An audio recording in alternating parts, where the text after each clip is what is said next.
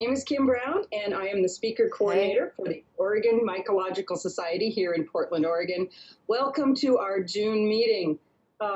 It's unfortunate we can't meet in person, but we're doing the best that we can to provide the presentations and to see all of your faces kind of virtually. Just a note, next month we will not have a meeting. The next meeting will be in August with Danny Miller, and he'll be talking about his matchmaker program. So please join us for that. Just want to put a big shout out here. Thank you to Candace Palmer and to Leah Bendlin, who's going to be talking, telling us some updates on the group tonight. Candace is a big part of this. She's managing all the AV behind the scenes. So definitely a big thank you for that. Note, most of you, well, all of you are seeing us out there on YouTube. So you'll note on the right-hand side, there's a chat function. You have to be logged into YouTube. So if you have Gmail, please use that, subscribe to the channel and log in, and you'll be able to chat and put your questions in there. And with that, I'll be moderating. And so I'll be looking, as the questions come up, please put them in there. And please, so that I can differentiate between that and the chat, put hashtag question, and then I'll be able to grab them, and then we'll talk with the speaker at the end of her presentation, get all of your questions answered. Let's see, I'll compile the questions. And with that, Leah has some updates on what's going on in the club, and take it away, Leah. Okay, hello there. Can you see me okay? All right, so I'm going to share my screen with you real quick. Sharing screen. Look good? Not yet. Okay. Oh, there we go. How about now? Perfect. Okay. So I just wanted to give everybody some updates about what is going on. Because of COVID, lots of things have changed. We haven't been able to meet in person. We have a lot of people who are in vulnerable populations. So unfortunately, we have to make a lot of cancellations and changes. Spring camp, as many people know, was canceled. We are also canceling fall camp because we just can't maintain social distance, or if we could, it would just be really logistically difficult. We are canceling all in-person meetings for the rest of the year. And we are canceling the fall show, unfortunately. It's a bummer, but we really want to keep everybody safe. So even if COVID restrictions are lifted and we're technically allowed to, we just want to make sure that everybody is staying safe and we're not responsible for anyone getting sick, you know? So we have switched to having a bunch of things online. Obviously, we're having the monthly meeting online. We're going to have all the same speakers doing their same presentations. Some of these are going to be hosted permanently on our YouTube channel that you're watching, and then some of them are going to be hosted on our website in the near future. They're not up yet, but they will be in the members only section that we're going to have dedicated for that content. We are also hoping to get some more content in addition to just the presentations, so that you guys have some things to look forward to. We already have some of that stuff up. I did a video a little while ago about the difference between Verpas and half-free morels, so check that out. Recently, OMS board member Jenny Hauschult gave a presentation about citizen science and mycoflora projects, so check that one out. That one is on YouTube. Fall ID classes are going to be online. We don't know totally what this is going to look like yet, but it is in the works, and ID classes are still going to happen.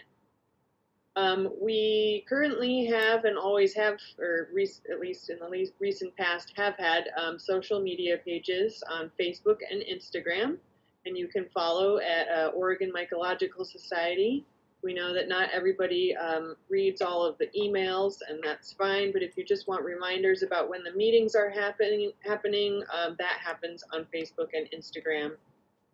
We are definitely open to putting more content on those pages. So if you are a member and you have some suggestions about things that you would like to see on those pages, please forward links to things, photos out to socialmediaoms@gmail.com, and I'll give it a look, and they might go up on the social media pages. So thank you for your contributions for that. And what else is in the woods? So hopefully you've been able to get out and do some hunting in the woods.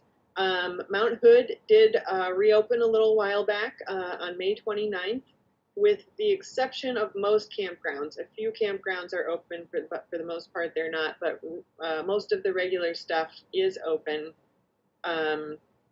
for people's use. Permits, mushroom hunting permits, which you usually get at the ranger station. I don't think the ranger stations are open yet, but you can get you don't need permits for now. They're waiving that until September 7th. You are required to have a digital or printed copy of the map, which you can get on the Mount Hood website, with what areas are allowed, and no collection is allowed in the Old Maid Flats area for now at all. As everyone's noticed, I'm sure we've had a lot of rain. Mushroom hunting's been pretty good.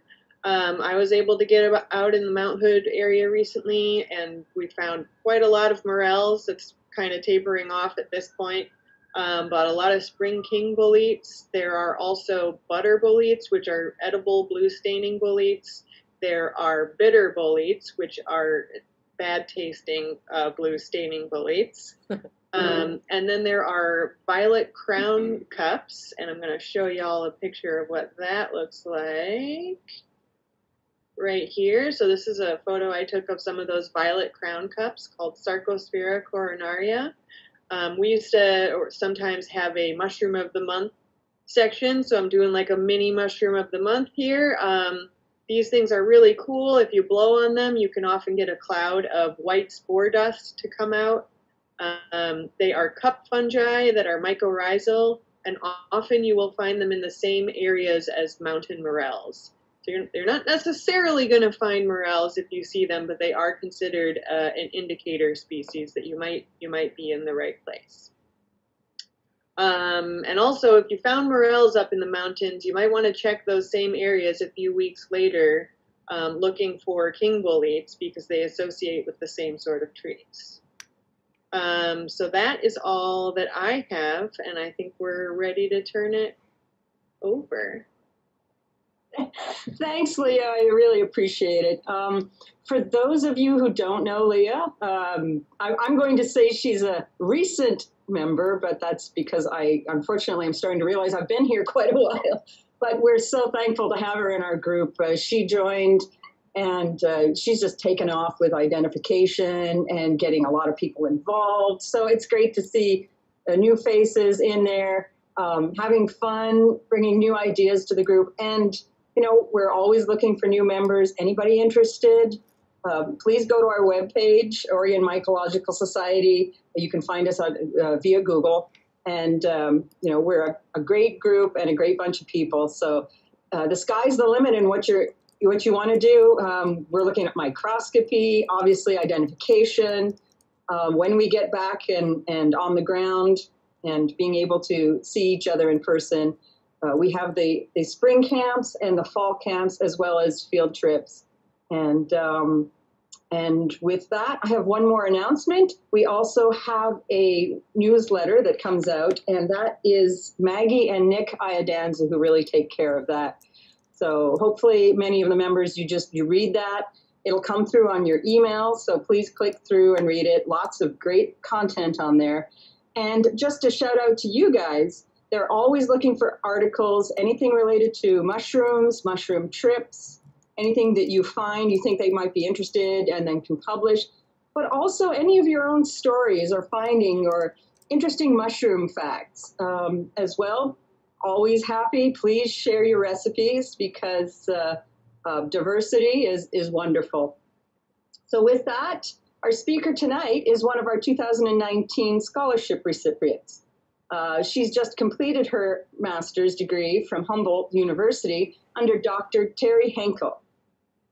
She's been working in the tropics since 2015 in Guyana, Panama, Cameroon, and Gabon. She participated in projects investigating seedling survival, seedling recruitment dynamics, ectomycorrhizal fungi, and even human-animal conflicts in Central Africa. So, lucky lady, she was able to work with elephants, which is fascinating if you ask her about it. She hopes to continue working on ectomycorrhizal relationships and how they may mitigate seedling mortality. Please welcome our speaker tonight, Carolyn Delevich. And here we go. Thanks, Carolyn. Thanks, Kim. Let me just share my screen. And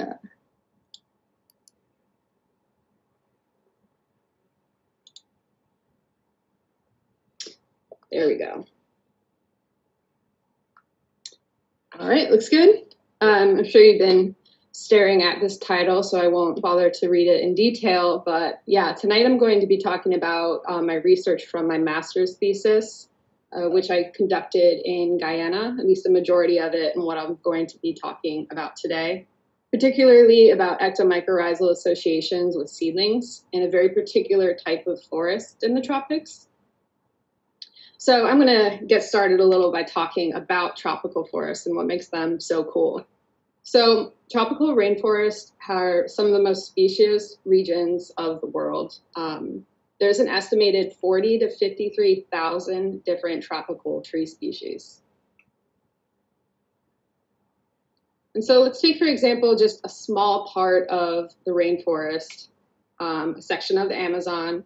And here I have highlighted just a bit of red. So that represents a, what's my laser pointer? A 1 hectare area. So that's 100 meters by 100 meters. And within just that small space in the Amazon, you can encounter over 300 different tree species. That's a ton of tree species in just a small area. And that's kind of the high end of the scale of species diversity, but it's a great example of just how impressive it is. And let's compare that, for example, I live in California, so let's compare it to California.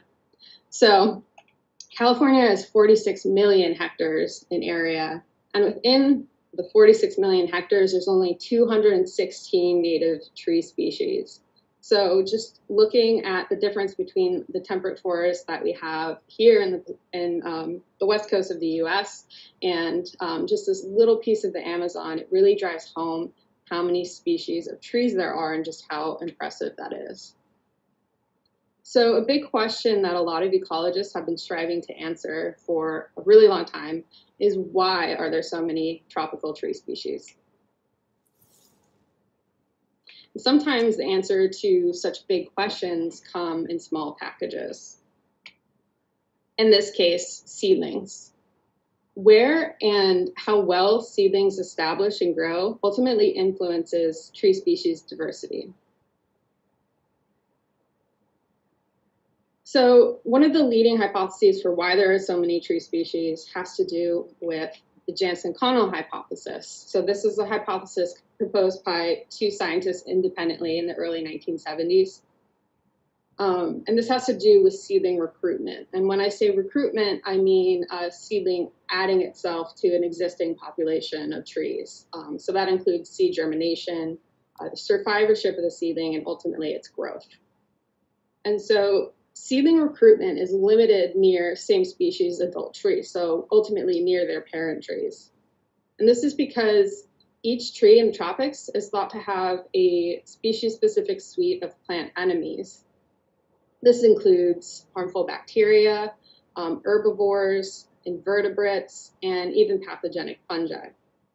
So these species-specific plant enemies aggregate around these adult trees, and that makes it a really bad environment for seedlings. So large mature adult trees can handle this pathogen pressure because they have the resources and defenses to keep themselves alive. But seedlings are pretty vulnerable, and they lack these resources and strong defenses, and they can't protect themselves well, if at all. So I'm just going to represent this figure on the left with kind of a simpler representation. So we have an adult tree, and we have 3 different distances that it can recruit to away from the parent tree. And so this is represented on the left on the x-axis. So left to right is increasing distance from parent tree. And then we're going to look at the effects of what these species-specific plant enemies have on these seedlings' growth and survival. So right under the parent tree, there's really high pathogen pressure, and it's ultimately not good for seedling survivorship. They're going to have very low recruitment. And that's what we're seeing here on this graph. This line represents the probability a seedling will mature. And it's basically not likely at all for it to occur right near the parent tree. And then you have these seedlings that could potentially recruit far from the parent tree. And in that case, the pathogen pressure is going to be pretty low. Those species-specific enemies are not going to be in that area if an adult tree of that species isn't in that area. But the likelihood that seed rain will even reach out there to an area where there's no pathogens that are specific to this tree is pretty unlikely. So we have this intermediary point where it's best for seedling survival because while there are some of these plant enemies there, there's not as many as there is right below the tree. So it's kind of a prime area for a seedling to mature. The likelihood that a seed will reach there is pretty good, and the likelihood it will survive is pretty good. So that's kind of this cross-section that we see right here on the more traditional graph.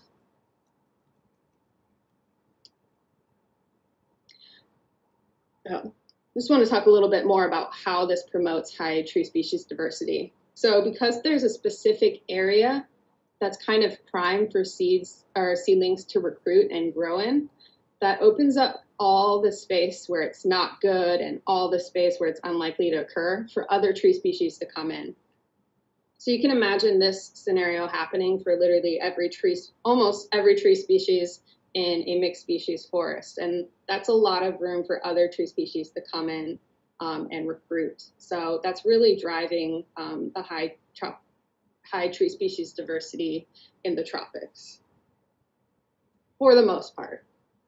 For every rule or hypothesis, there is an exception. And there are instances throughout the tropics where a single tree species occupies a majority of the forest. So if a single tree species occupies 60% or more of a stand, it is considered a tropical monodominant tree species. And this is relatively, does not occur very often in the tropics. So just to clarify what I mean when I talk about the tropics, here is the equator, and the tropics are 23 degrees north and south of the equator. So just blanked out everything else.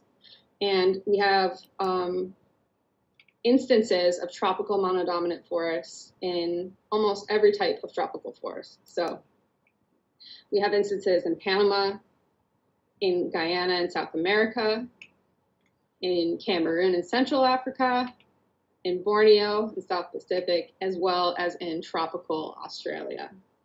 So again, these are the forests where instead of multiple species coexisting together, like we saw that swath of the Amazon rainforest where you have 300 species coexisting, these are areas where largely a single species is representative of the forest. 60% or more, but sometimes it's upwards of 95% of the trees in the stand are these tropical monodominant species. And there are several traits that contribute to what makes a tropical monodominant tree and what allows for such high dominance. So one of them is that these tree species tend to be mass seeders. So they have mass seeding events. This is when you have a big influx of seeds into the environment all at once. So all of those tree species in the forest will just dump a massive amount of seeds at once, and you have a lot of seeds on the forest floor germinating all at once. And then you have years in between where there's basically little to no seed input. And this can be on the order of, a few decades even between years where you have really substantial seed rain. Another common feature among these tropical monodominant tree species is that they have high seedling recruitment and survival, almost regardless of where they land after the seed rain. So on the photograph here, this is a representation of one of those tropical monodominant forests that we find in Guyana. This is an adult tree species, and basically covering the entire floor of the forest, all of that green are seedlings of this same exact tree species. So as I mentioned earlier, as I was explaining why there may be so many tropical tree species, this is something that is not really supposed to happen according to that hypothesis. It's really unusual to have all these seedlings around each other and around their parent tree and not immediately suffering mortality because of plants' species-specific pathogens.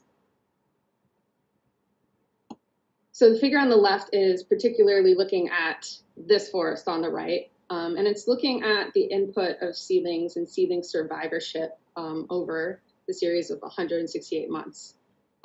So you see here that you have these massed seeding events where you have large influxes of seeds and resulting seedlings. And then you have these years in between where, again, it's not really a substantial amount of seed input, but it's a little bit. So these are the mass years with arrows. And you can see that there is some seedling mortality. On the y-axis here, we have seedling survivorship per meter squared. And so you do see it kind of tend to decrease over time, but relative to most mixed species tropical forests and seedling mortality you would see there, this is very low, especially throughout the years. So this represents the high seedling survivorship and recruitment. This forest in particular is the forest that I ended up doing my master's project in northern South America in the country of Guyana. Luckily for me, I started my master's in the fall of 2016. I was wanting to work with seedlings because it's something that I worked on before, particularly seedlings of species of trees that follow the traditional Jansen-Connell hypothesis, where they don't do well near their parent. They do well at a certain distance from them. So when I saw the forest like this is something I really wanted to get into and study and look particularly how high seedling recruitment and survival works in relation to the third common trait that we see among these tropical monodominant tree species, and that is the Ectomycorrhizal or ECM habit. So many tropical monodominant trees are also ectomycorrhizal. And again, that's another kind of not common thing that you see in the tropics. Most trees in the tropics have arbuscular mycorrhizae. That is definitely the dominant mycorrhizal type. However, these tropical monodominant species tend to have ectomycorrhizal fungi. So this is a type of mutualism in which the fungus wraps around the roots of the host tree, and they exchange soil nutrients to the tree, and the tree in return shares sugars that it produces from photosynthesis. So on the right, I have a picture of ectomycorrhizae forming on roots of that study species that I just showed. So you can see right here, this brown root, that's a bare root that does not have any ectomycorrhizae on it. And then all this white here covering all of these roots is the ectomycorrhizal fungus growing on that root tip. And this is what it looks like in cross section, the main features of that ectomycorrhizal root tip. You have the mantle, and that's the part, the sheath that wraps around the root of the host plant. And then you have this mycelium, or the extramatrical hyphae, and that's part of the fungus that goes out to the soil environment, seeking those nutrients to exchange with the tree. And you can see that that's kind of what gives this ectomycorrhizae a kind of hairy appearance. And then inside the cells, or inside the root, you have the point of contact between the fungus and the tree root. And that's called the Hartig net. It's where the fungus is just right next to the outer cells of the root, It doesn't enter the host root like it would in our buscular mycorrhizae. It just stays outside of the cell next to it, and that's where they share their nutrients. And so these ectomycorrhizal fungi would impart a lot of benefits to seedlings of these monodominant tree species, including helping with nutrient uptake, which is very important for young and vulnerable seedlings, especially because these seedlings tend to grow in very low light environments, and it's difficult for them to photosynthesize themselves. And then there's the potential as well for adult trees to network through the ectomycorrhizae to their seedlings so that they can share directly a network of their sugars that they can produce through photosynthesis to their seedlings, which I'll talk a little bit more about later.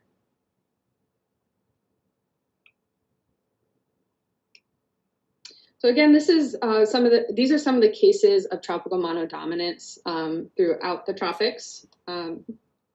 Rarely found throughout, but there's not many situations where it does occur. And so today I'm going to be focusing on one particular instance where I did my field research, and that's in Northern South America in the country of Guyana.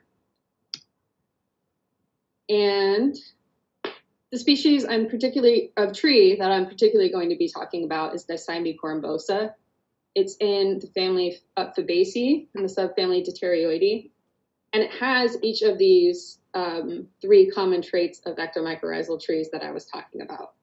It masks seeds. It has high seedling recruitment and survival. I showed that in the figure earlier. And it also is ectomycorrhizal. So just show you a bit how dominant it is on this figure in the lower right. It's just a representation of all the places where you have these monodominant forests of Dicyme corymbosa. So the white represents mixed species forests, and by that I mean just areas where you have many tree species coexisting and not one of them strongly dominates as much as the other. And then these dark areas are areas where Dicyme corymbosa is dominant. So you can see all throughout here and here, and just really scattered throughout.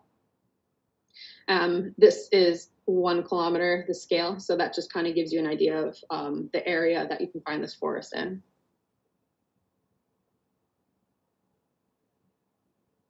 And so what I'm particularly interested in is looking at connecting these 2 traits of high seedling recruitment and survival and the ectomycorrhizal habit. I want to look at the seedlings that recruited in 2016 and see what features of the ectomycorrhizal symbiosis might be promoting such high seedling survivorship that we do see in these seedlings. I just think it's incredibly important to do this, especially because it is such an anomaly in tropical forests to have not only a tree that is this dominant, but seedlings that have such high survivorship amid all the pressures of being a young seedling in a tropical forest. And the survival and growth of these seedlings is so important because they are what maintains these persistent monodominant forests. So these are not forests that take advantage of a gap opening and grow, and maybe they dominate for, the lifespan of the tree. These are ones that persist over and over again. These are, hundreds of years old forests, and they continue to persist because they have such a substantial seedling bank. So again, you can see all of this green on the forest floor are seedlings of Dicyme corymbosa with some adults here and there. And so as soon as one of those adults dies and tips over and a light gap opens, instead of opportunistic species coming in and taking over and possibly threatening the integrity of this monodominant forest, you have these seedlings ready to go. And as soon as that light gap's open, they shoot up and they work to maintain these monodominant forests. And so I think looking at what makes these seedlings survive so well, especially in relation to their ectomycorrhizal mutualists, is very important in studying tropical monodominance as a whole. And so these are the specific research questions that I sought to address during my master's thesis. First, how does the diversity of ECM fungi change over time in a seedling? Does the extent that seedlings are colonized by ECM fungi also increase over time? So how much of the root system of seedlings is colonized by ECM fungi? Are there spatial or temporal influences on seedling ECM community structure? And lastly, how do seedling ECM fungal communities compare to ECM fungal communities that we see on nearby adult trees? So to address these questions, I collected a bunch of seedlings. I did this at 3 time series so that we could kind of look at changes over time. So we collected at less than 1 month, so 2 to 3 weeks post-germination. This is an example of what they look like at that age. Some of them don't even have true leaves yet, but they have small burgeoning root systems, and those already are going to have Ectomycorrhizal on it, which is crazy, if you ask me. And then at 6 months, and we also collected at 12 months. So I collected 30 seedlings at each time from our 7 collection sites or collection plots. And then ultimately wanted to look at the different features of the ECM symbiosis on these seedlings. So first I'm going to talk about what I found in terms of the diversity of ECM fungal symbionts, and that's on a per seedling basis and also based on seedling age class, those 3 age classes. Then I'll look at the physical characteristics of the symbiosis, so how much of the root systems get colonized.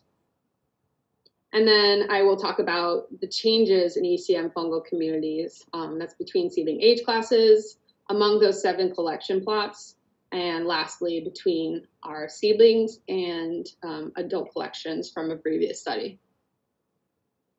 But ultimately, we will see that seedlings are important reservoirs of ECM fungal community diversity in these Dicyme corymbosa monodominant forests.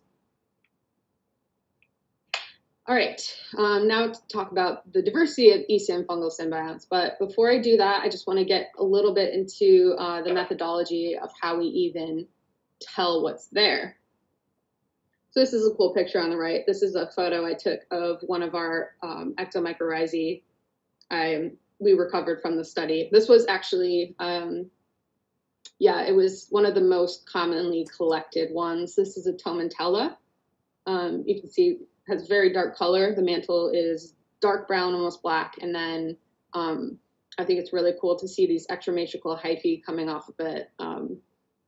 Yeah, that's a very distinct one for sure. And I've seen it thousands of times now through my data analysis, but I'll get into how we can tell what's there. So I conducted a method called morphotyping. So basically when you're morphotyping, you take all the roots of the seedling, you cut it from the main axes. You want only the fine roots where they're able to be colonized by ECM fungi. And then just looking under a dissecting microscope, looking for visual differences between root tips that have ECM fungi on them. Usually you can pick out differences in color for sure. And then other less distinct things like hyphal arrangement, you know, presence or absence of extramatrical hyphae and what that looks like. You know, you can have really long extramatrical hyphae like this, or you can have something that's much shorter and looks kind of spiky. So there's a lot of variation that you can detect visually. And so that's what I mean when I talk about morphotyping. That's visually distinguishing between different ECM fungi on the roots of these host seedlings. So through morphotyping a seedling, I did one of 2 things with the root tip samples.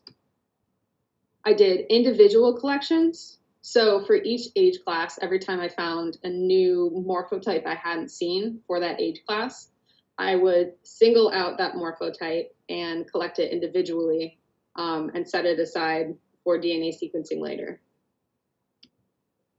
And what I also did was every time looking at an individual seedling, every time I saw a morphotype I hadn't seen on that seedling yet, I would take that morphotype and I would put it in a collection to bolt together with all of the root tips that I found in that particular plot. So this is kind of a more general collection. So just taking everything new per seedling, putting it together and giving kind of more generalized look at what we're seeing for each plot in each time series. So regardless of how I collected them, we amplified the ITS region. That's the internal transcribed space region of DNA, and that's commonly used as a fungal barcode.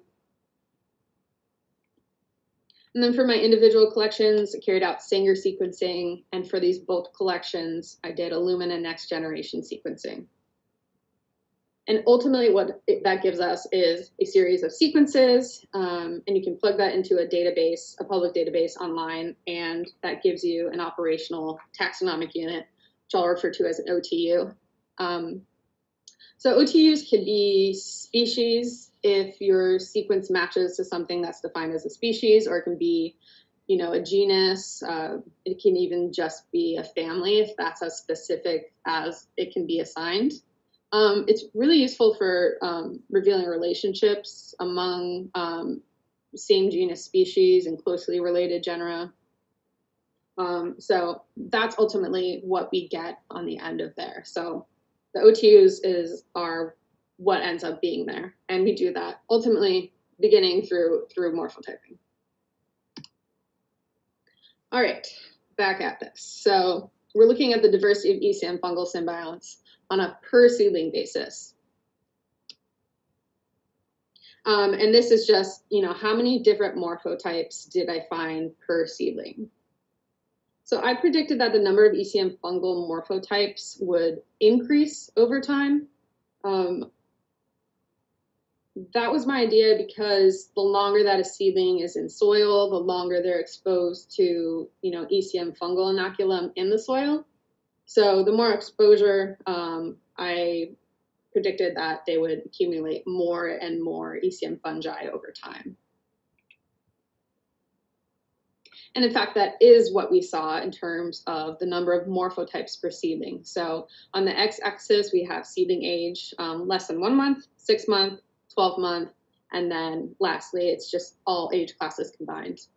And then on the y-axis, we have the number of ECM fungal morphotypes per seedling. So how many distinct ECM root tips did I find for every seedling I looked at?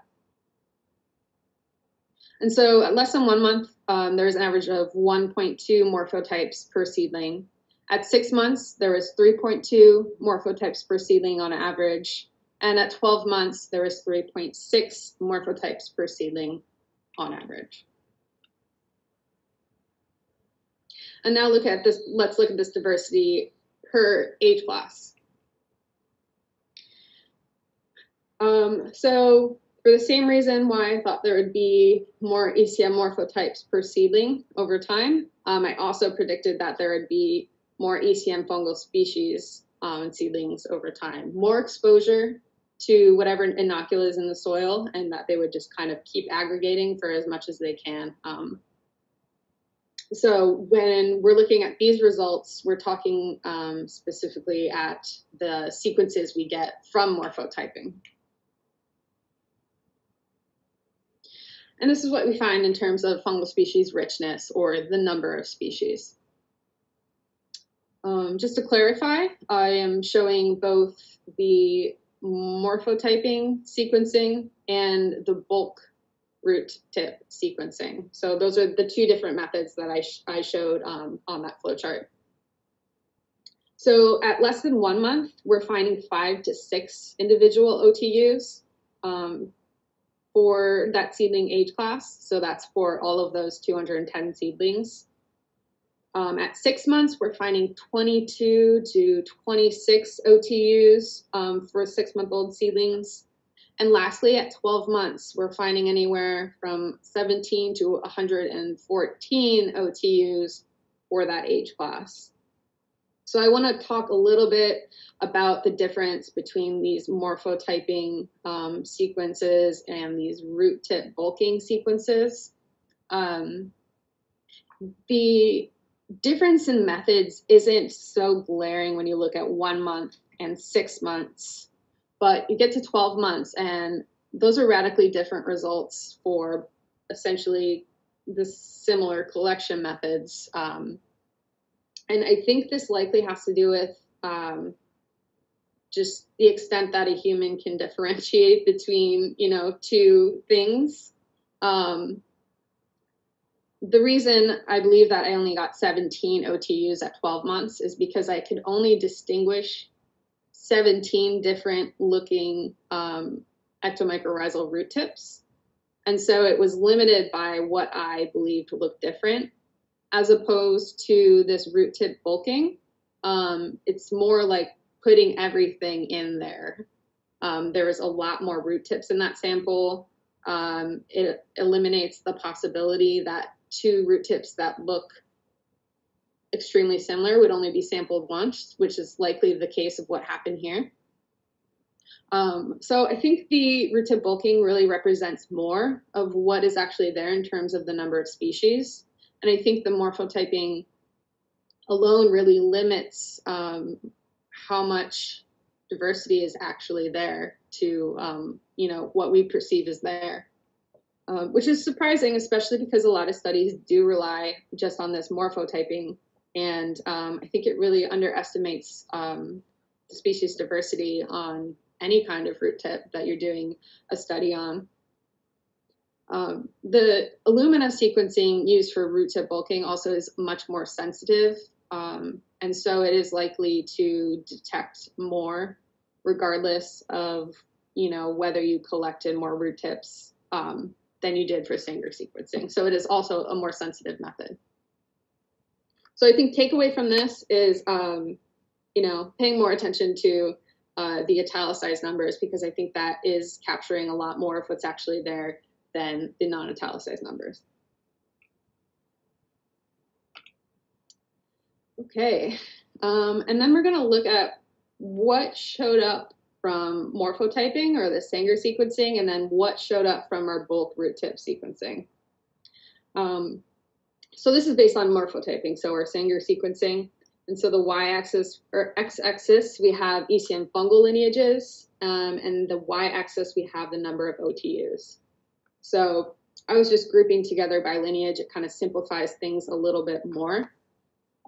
And then the number of OTUs, so how many of our sequences fell into these lineages. And this is divided as well by seedling age. The darker color is the younger seedling, and the lighter it gets, the older the seedling. So we can see, based on morphotyping, the most commonly collected lineages were, first of all, Clavulina and Tomentella telefera, followed by the Russula-Lactarius clade, and lastly, tied for third was Boletus and Inocybe, were the third most commonly collected ECM fungal lineage according to morphotyping. And this is what our results look like from root tip bulking, or that Illumina sequencing, which tends to detect more species. So axes are the same, ECM fungal lineage on the x-axis and number of OTUs on the y. And you can see there are a lot more ECM fungal lineages represented. And the ones that were most commonly collected were different as well from what we found from Sanger or morphotyping. So Russula-Lactarius was the most represented, followed by Tomentella telefera, and lastly Boletus and Sabicina were both represented equally in third place. So just looking at them side by side, like I said, you can see different representation of common lineages. For example, Clavulina was one of the most commonly collected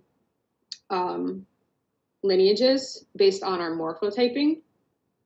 But then you look over at a root tip bulking, and Clavulina is quite down the line and at fourth most commonly collected. And beyond that, some lineages are not even represented based on this morphotyping strategy, such as Amanita, which is here from root tip bulking, and Cortinarius, which is here. Completely absent based on the morphotyping alone. So again, I think this just shows how sensitive this Illumina sequencing is that we do from the root tip bulking, and just how your collection and sequencing method can vastly change what you observe to be there, which I think is really interesting and important going forward. Okay, next we'll look at the physical characteristics of the symbiosis, and we're going to look at percent colonization of ECM fungi on roots of seedlings. So I predicted that the ECM fungal colonization extent on seedling roots will increase as the seedling ages.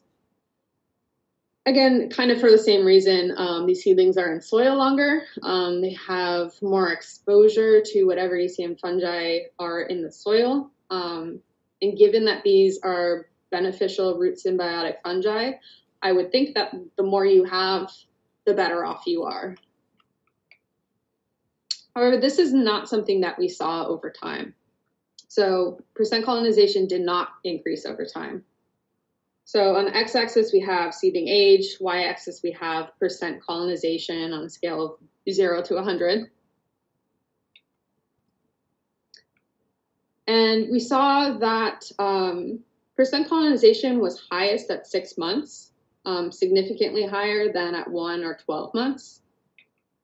And there was no difference in percent colonization between these very young 2 to 3 week old seedlings that I showed earlier, some of which didn't even have leaves yet, and these fully developed, foot tall 12-month-old seedlings, which I thought was very interesting.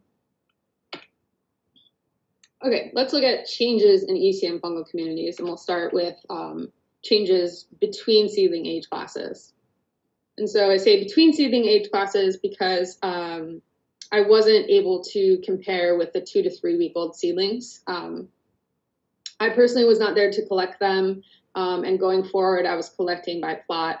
Having things separated out a little bit kind of helps later on with data analysis. So I'm just going to be showing differences between the 6 and the 12-month-old seedlings.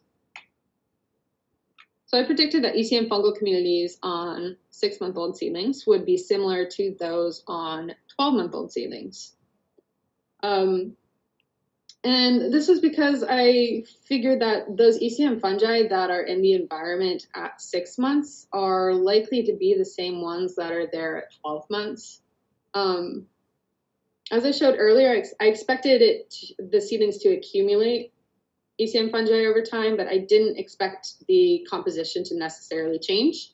The ones that you see at 6 months, I would expect to still be there at 12 months with the addition of more species. However, that's not what we saw. So communities were significantly different at 6 months and at 12 months.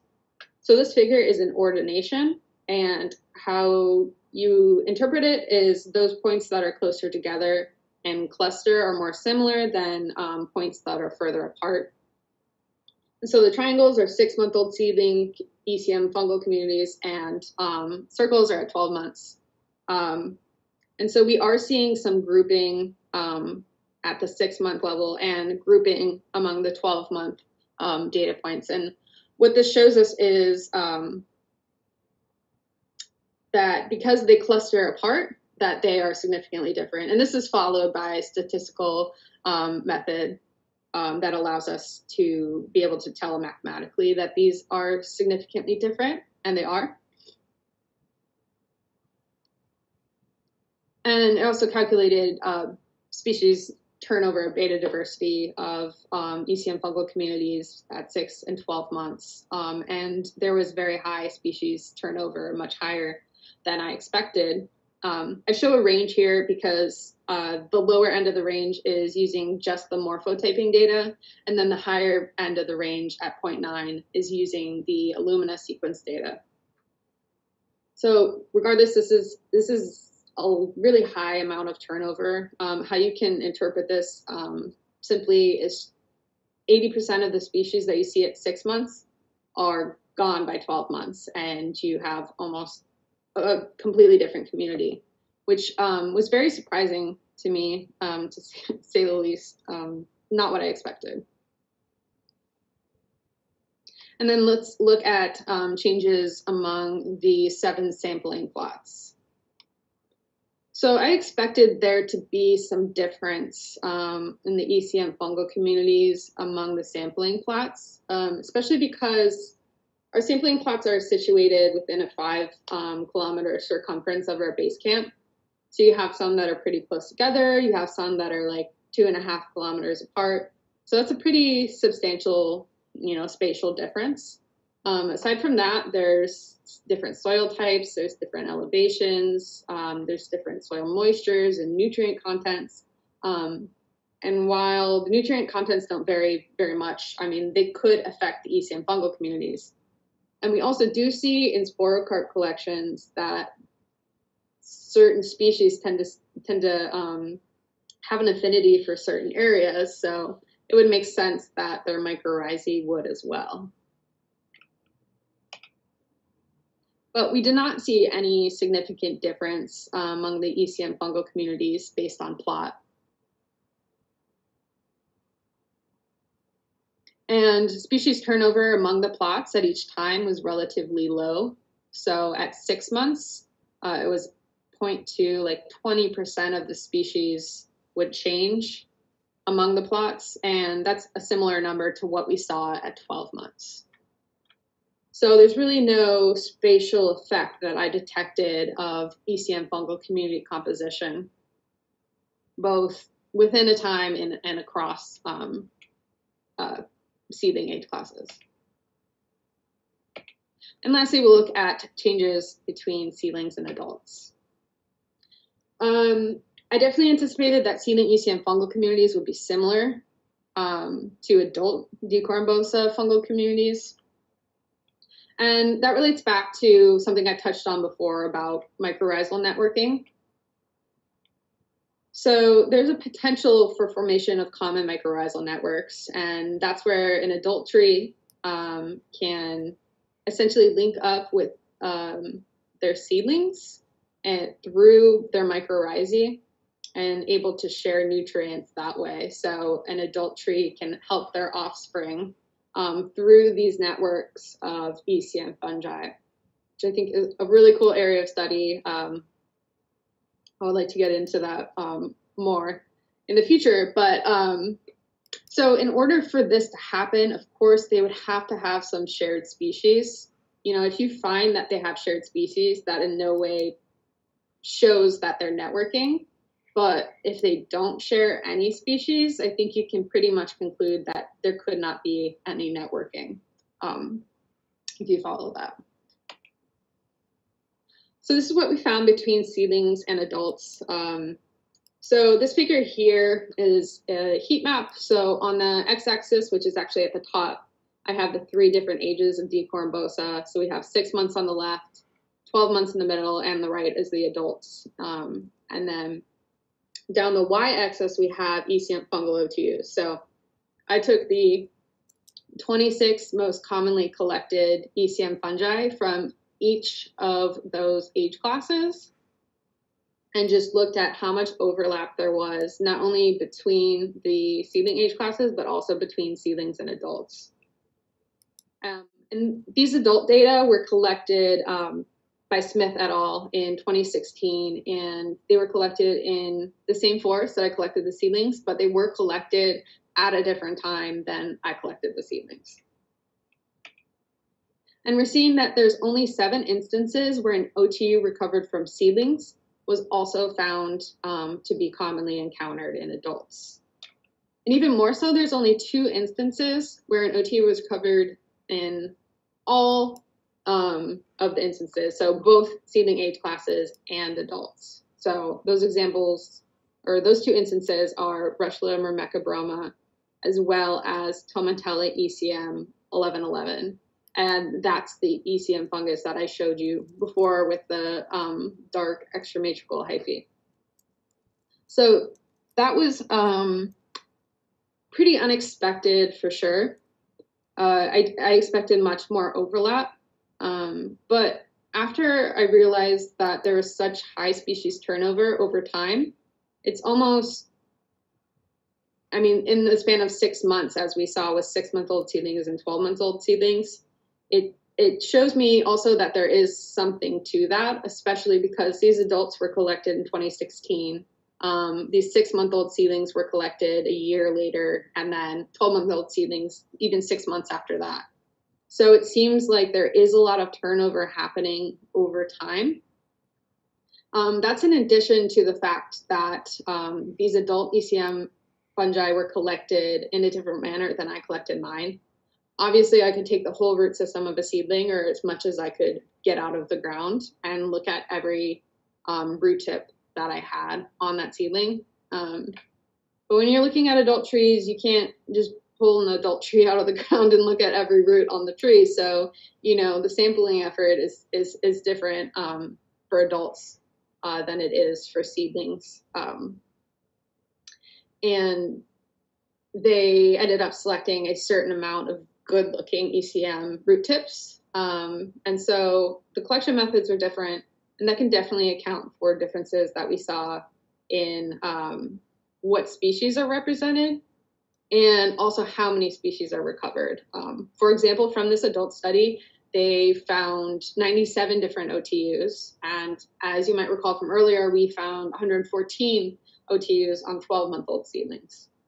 So that's not to say that 12-month-old seedlings have more ECM fungi than adult trees, but I think it does drive home the message that that seedlings are really important reservoirs of ECM fungal diversity. So just in summary, diversity of ECM fungal symbionts, going through all of these, on a per seedling basis, ECM diversity does increase over time. And then per age class, the number of species also does increase over time. There is no temporal effect of ECM, the extent of colonization by ECM fungi. That's where we saw it was significantly higher at 6 months, but that there was no pattern over time. And then between seedling age classes, there is a significant difference in community composition. There's no difference in community composition among sampling plots.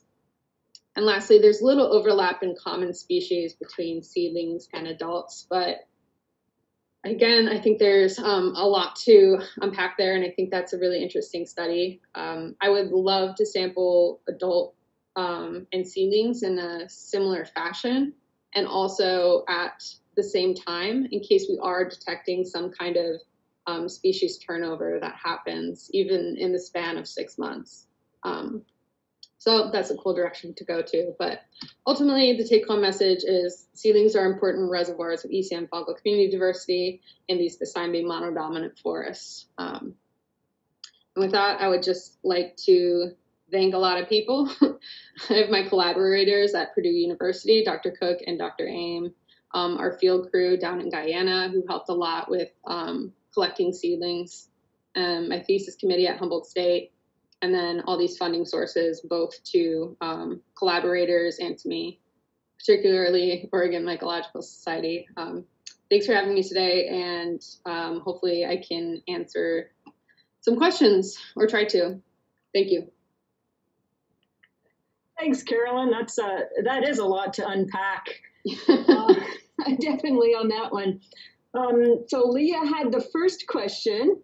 She was asking that is the ratio of saprophytic to ECM mushroom forming fungi in tropical areas versus our areas. So she's curious about the availability of nutrients due to fast nutrient cycling from the soil. So, you know, I'm assuming that where you studied, it was a nutrient poor system. Yeah, definitely poor in phosphorus. That's the limiting nutrient in all tropical forests, essentially. Yeah, so we don't really have good comparisons of what saprotrophic fungi are there. One of our collaborators, Dr. Aim here, she's working to put that together, so we do have some kind of comparison. but largely when they go down there to do sporocarp collections, it's like, you know, tunnel vision ECM fungi only. Okay. So I can't say for sure what that looks like. And honestly, I'm not sure what that ratio looks like in temperate forests, to be honest. So even if I knew what it was there, I couldn't really comment on that. But hopefully that's an up and coming thing that, you know, we'll be able to look at later. But honestly, we're so inundated with so many different new undefined species that we get of ectomycorrhizal fungi that I think the saprobes have like kind of fallen by the wayside a little bit. Okay, thanks on that one. The next question is from Swan, and she's asking, does colonization by different ECM fungi affect the growth of seedlings? I have a slide for that. Hey. Yeah. I don't really have time to talk about this too much, but there are a lot of, or not a lot, I wish there were more, studies that look at colonizing seedlings with different ECM fungi and kind of seeing who's a better mutualist. And there's definitely a spectrum, I think, in all mutualisms between, you know, a true mutualist and even going back to a parasitism.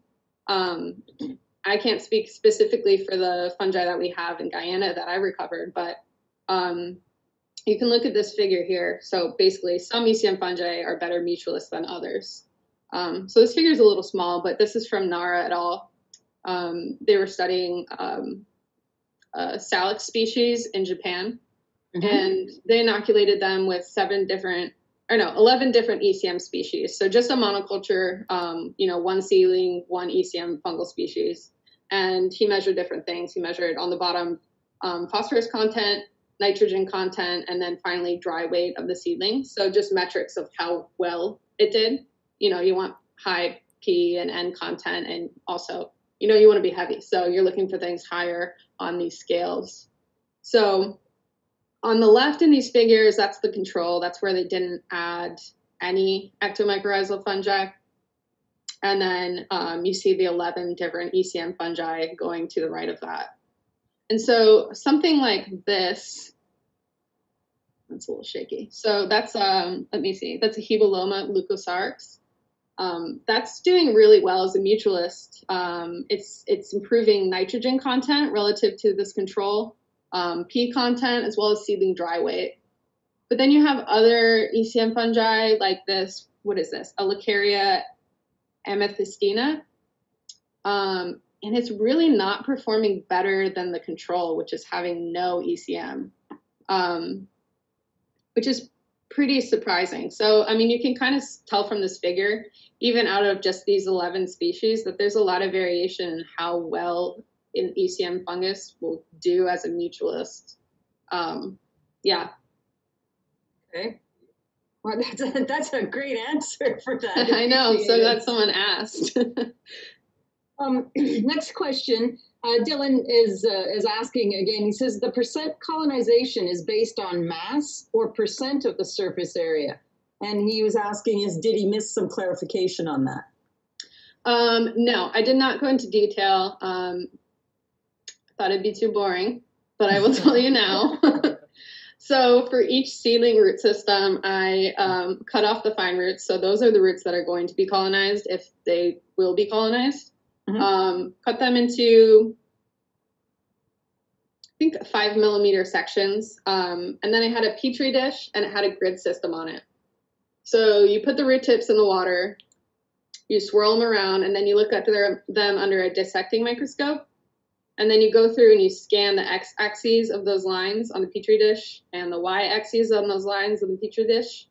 And every time you had a root intersect one of those lines, you scored it as either ECM or non-ECM. So ultimately you come up with a number of root tips that did not have ECM, and then a number of root tips that did have ECM, and then you make a percentage out of that. So that's how I calculated percent mycorrhization. Okay. Yeah. Oh, thank you on that one. And he also had another question. He said, were the sample plots unique in ECM fungi or were they homogeneous? So that's going back to that ordination where we just saw a bunch of overlap. So it didn't seem like the ECM fungal communities were very specific to the sampling plot. And I think I'd be interested more to also look at the sporocarp collections, because these plots were originally to sample sporocarps, and it's been done, at least for 10 years, maybe more in a row. So we have a really good idea of what ECM fungi are represented, at least in terms of sporocarps in those plots. And I think there is some specialization based on where they are, but I was not finding that with root tips. And I don't want to say for sure for the sporocarps, because like I said, I don't know that information specifically off the top of my head. But I didn't detect any particular preference for plot of any of the OTUs that were covered. Okay, thanks. So just in general, what was the most surprising finding that you had? Something that jumped out that you didn't expect, or and I think I heard this, that you want to research further. Yeah, I think it was definitely just how dynamic these communities are, and just how they appear to be ever changing over the matter of months.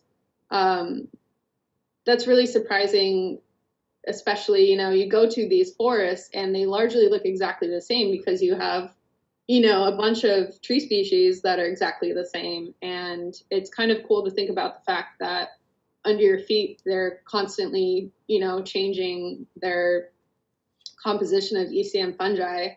And I would really like to look at that more, these temporal changes in ECM fungal communities, not only on seedlings, but adults.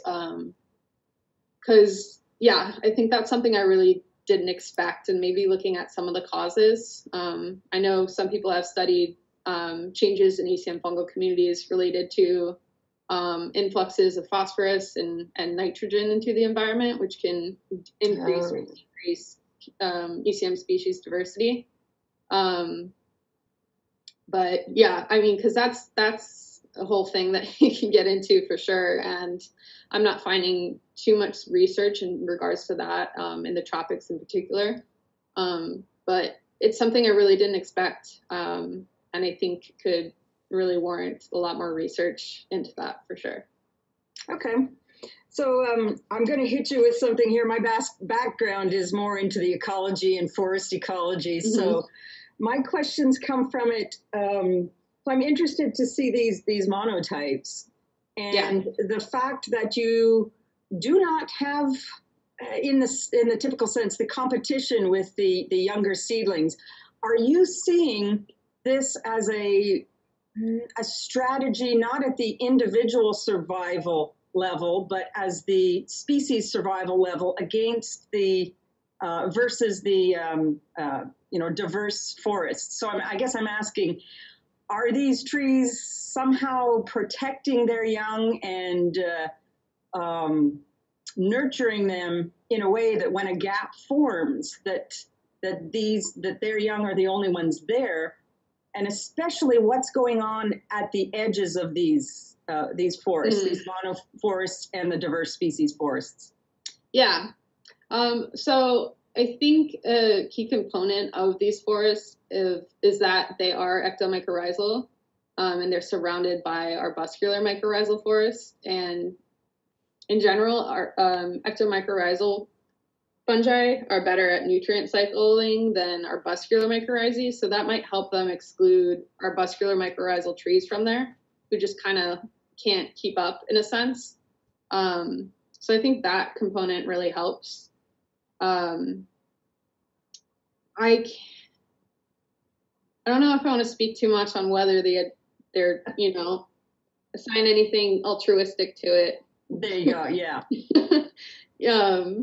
I like to think that. I like to think they're kind of together for the common good, keep this, species going, keep our dominance levels up. But I think it's just kind of a result of the traits that I talked about before, like the mass seeding, the ectomycorrhizal habit, and then the resulting high seedling survival. And then in terms of the edges, that is something I'm also interested in. It's kind of hard to tell exactly where an edge is. It's a little more of a tapering off rather than like, you know, a bunch of dicymbi and then all of a sudden mixed species forest. Yeah, I think in that respect, it is more of a competition on the edges of what's going to win out. Is it going to be who can cycle the nutrients better? Is it going to be who has the most offspring right here that's going to eliminate resources and areas for the mixed species trees to get in? But in terms of the edges, that's something I wanted to look at as well, of seeing how seedling survival is going to operate on those edges. Like, to what extent are we seeing the traditional seedling mortality where they mass seed, but then they all die because they're on the edge and they don't have as much of the benefit as you would have if you're surrounded completely by other ectomycorrhizal trees. So, okay, that works. Always fun to look at competition. We have another question from Heidi. She says, can you talk more about the two methods of analysis, morphology and bulk? And also, if the bulk is so much more accurate, why do the morphology study?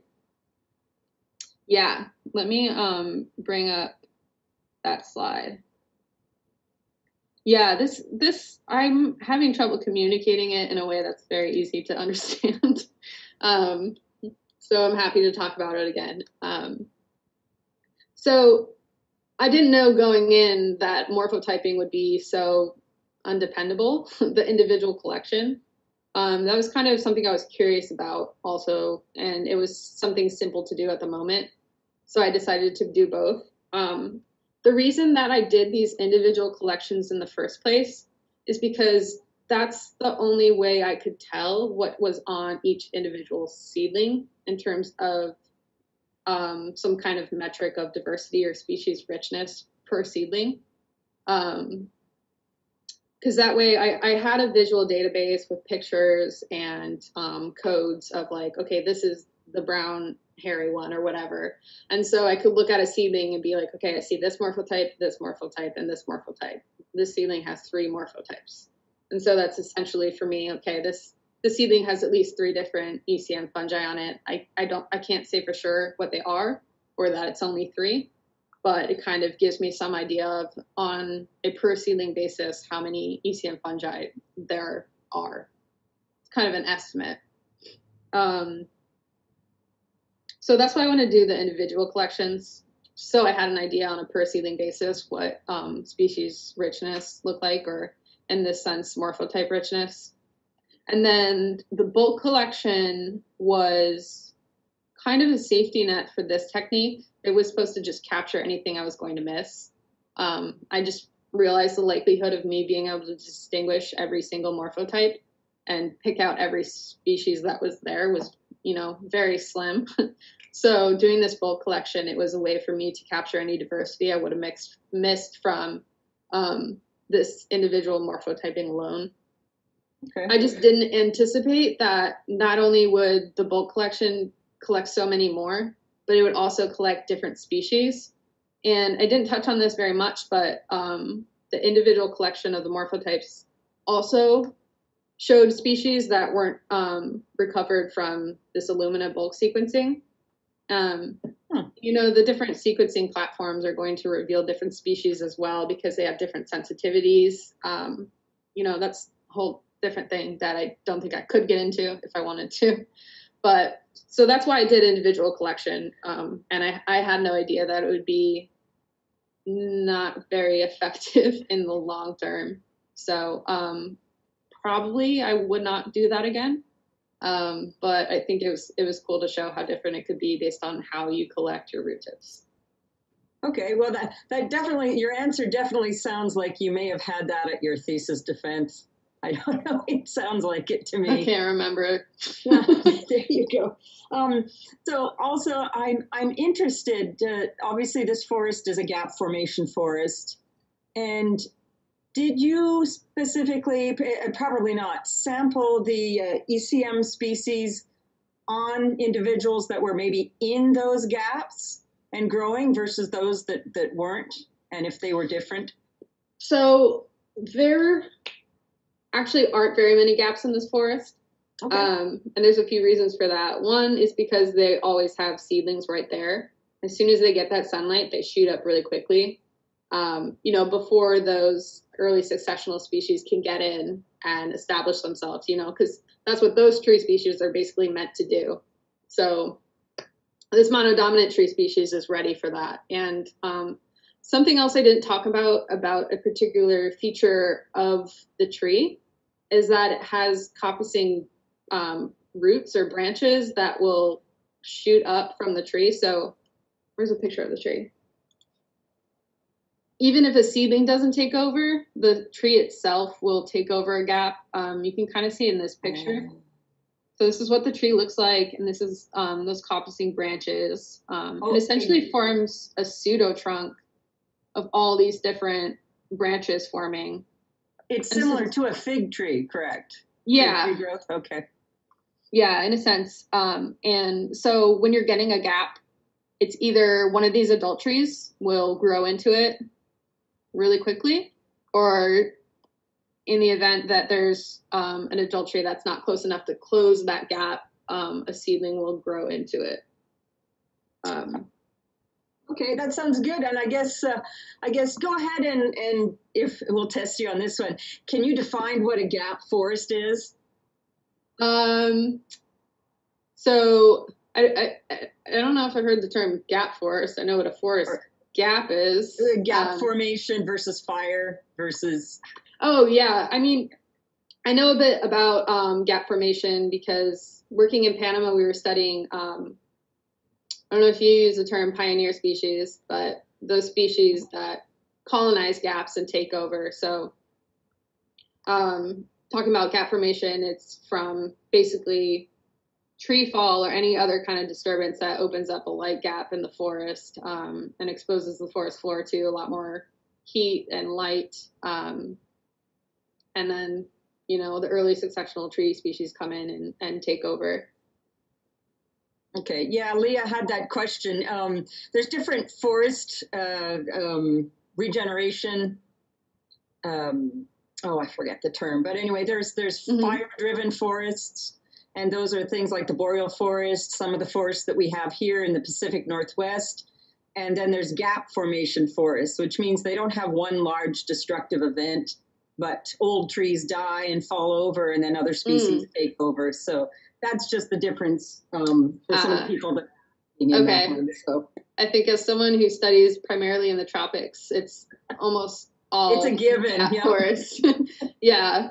So I my brain is not even thinking about other possibilities that happen in many other parts of the world. Nope.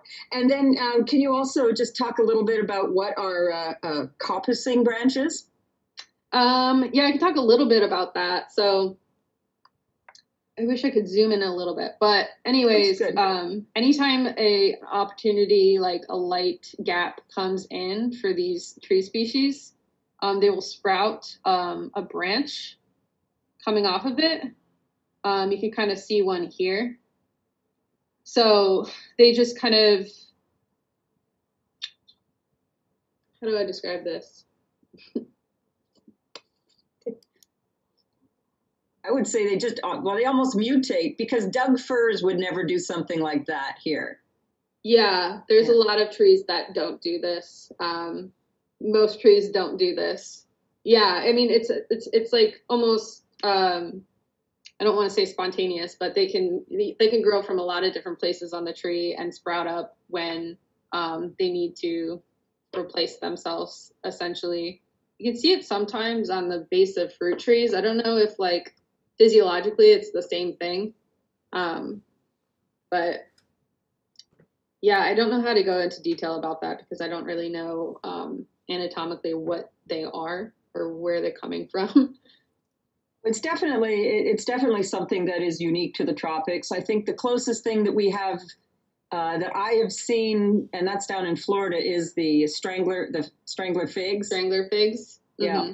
and they'll grow out. So it's almost like the tree doesn't want to give up. It wants to take that gap and exactly. And the nutrients and everything. So it's just a constantly expanding tree, and it's pretty interesting because, you know, there's probably parts of it that are hundreds of years old. There's parts of it that's tens of years old, and you can have things in the center dying, and you immediately have another part of the tree coming to life to replace it, which, it's really cool. It's interesting. And I wish I had a picture of some of the bigger ones, because you can climb into these really easily. Like, this is a relatively small one, if you ask me. Like, there's one you can climb into and you're like 20 feet in the air, and it's just like a nice little nest up there that you can fit like 3 or 4 people. They're great for climbing. I can't say exactly what copseed stems are, then I can at least say that they're really good trees to climb. Well, we're proud to have been able to support some of this research, and I guess we ask, what are you thinking next?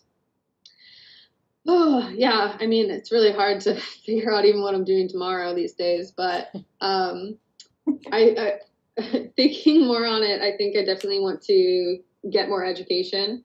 The likelihood of me going through a career in academia, I mean, that's a very hard career to bust into, but I would be excited to pursue an PhD just for the skills I would get, kind of do more focus on molecular techniques, because I think that's really applicable to not only a lot of different areas of mycology, but a lot of different areas of science. So kind of, I would love to keep working on this, and kind of doing the PhD pathway seems like the most likely way to keep getting out in the field and keep, getting dirty. Okay, and we have one last question before we close this out. It's from Leah, and she was asking what ECM mushrooms were fruiting during the study. I don't know if I can answer that. So I went there 2 different times. This was a really rapid get in, get out thing. I actually did the collection in 10 days each time. So if I wasn't looking at a seedling, I was looking at a root system, and unfortunately I wasn't looking at anything else. So I can't say for sure. It's kind of a blur, and unfortunately I didn't have very much time to actually walk around and look at what was there. Especially because it wasn't a trip where we were doing any kind of sporocarp survey. It was really exclusively to go check on our seedlings. So unfortunately, I can't say anything about that, but hopefully when I go back, I'll let you know. Well, we're going to look forward to, we hope to have you as a speaker again in the future. And I think that's all for tonight. Carolyn, just hang on and we'll talk after this. Cool. Just a reminder, there is no meeting in July, but please join us in August. Again, the speaker is going to be Danny Miller, and he'll be talking about his Matchmaker Mushroom ID software. So thanks so much. You guys all take care, and we will see you in August.